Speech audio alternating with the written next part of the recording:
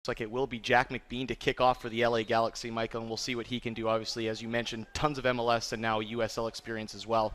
And it comes down to David Norman Jr. He'll pass it back, and it's a shot and a goal, a wonderful strike. What a lay back from David Norman Jr., and the ball is thumped into the net. Fantastic strike there. I want to say it was Taron Campbell who got on the end of that one. Yep. Zubak takes on his man again to the left foot, cuts it back high to the top of the area. It's a shot and it's blocked by Seiler. The rebound put wide. And that's what Sander does so well. He's got 4 goals in the year so far.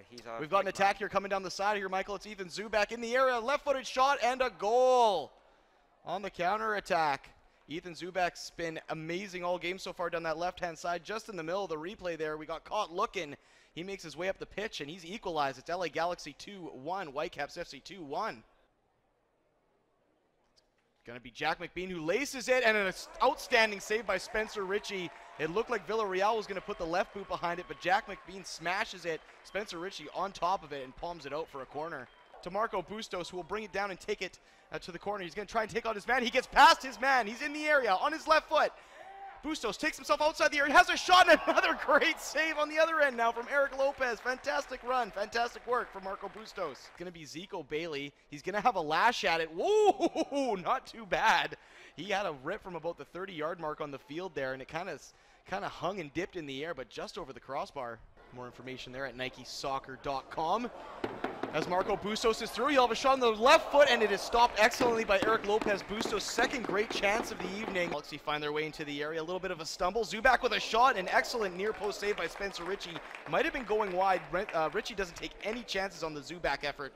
It's another LA corner. Box here. And that's onside as Marco Bustos is behind the back. He has a chance to make amends, and he's stopped again by Eric Lopez, who just has Bustos' number today. Zico Bailey, and given away again, though. Declan Wynn does well, and back heels into Gloire Amanda. It's given to Baldissimo. Baldissimo, right-footed rip, blocked. Gloire Amanda, right-footed rip, and a goal! Near post, the substitute makes the difference. It's 2-1 Whitecaps in the 83rd minute on an excellent strike from Gloire Amanda. Corey Basso alongside Michael McCall. The full-time whistle, I believe, as the Whitecaps get a 2-1 victory at McLeod Athletic Park on the strength of a Taron Campbell opener and a Gloria Amanda winner. There was an LA goal in there from Zubak in the middle, but the Whitecaps resilient. They press. They had their chances. Both sides had their chances, but at the end of the day, the final score, Vancouver 2, LA 1.